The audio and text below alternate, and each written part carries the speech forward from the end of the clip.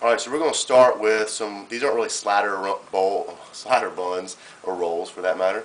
They are dinner rolls that we use for the purpose of sliders. So we're going to take these, we're going to put them in the oven at, about 350 for 8 minutes. You just really want to crisp up the outsides. And while those are in there, we're going to get this bag of barbecue out. And since it's just me and Ryan sitting here eating, we're just doing one bag. So what we've got is a fully cooked product at this point, just warmed up. And I'm going to take it, I'm going to slice the top open. Be careful, that's hot. And the steam will kind of come out, but as the steam comes out, you're also going to get that good barbecue flavor release, the smokiness. You kind of pour it in like that. And don't be alarmed, I'm just going to keep it shaped a little bit until I fluff it up.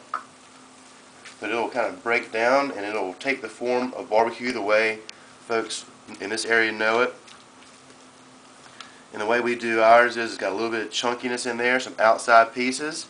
But at this point, you've got barbecue ready to serve. All you did was just drop that bag in boiling water, or you've opened it up on the front end and put it in the oven.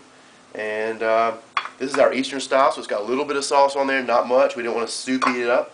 But this is ready to go. You can sauce a little heavier from this point, and you're ready to serve.